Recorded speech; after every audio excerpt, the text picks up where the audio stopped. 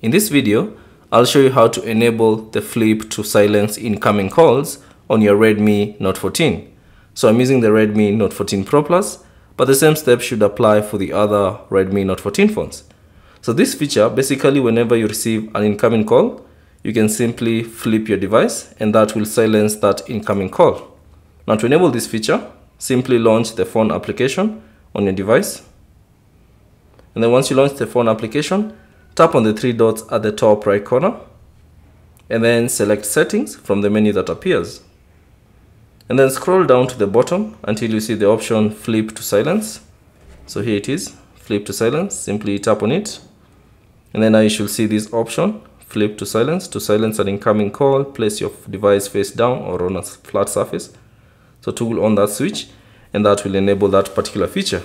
Now whenever you receive an incoming call,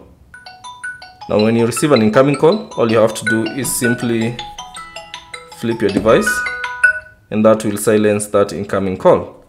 So that's basically it on how to enable the flip to silence incoming call, or rather flip to silence incoming calls on your Redmi Note 14.